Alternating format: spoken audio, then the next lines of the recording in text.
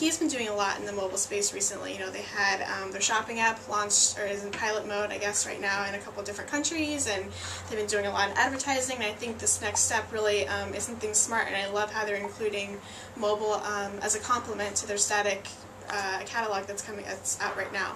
And I think that, you know, when you do those kind of things, people have an incentive to download the app and to scan all the different pictures and learn more about the products, and just really get a hands-on feel for the products a little bit more than you can through print or digital, for that matter. Because with the smartphone or tablet, you're able to really interact with the products and scan through and see how things will fit in your own home. And I think it just does a lot more than I think any other channel can do. And I think in that respect, they're really smart to choose mobile for this initiative.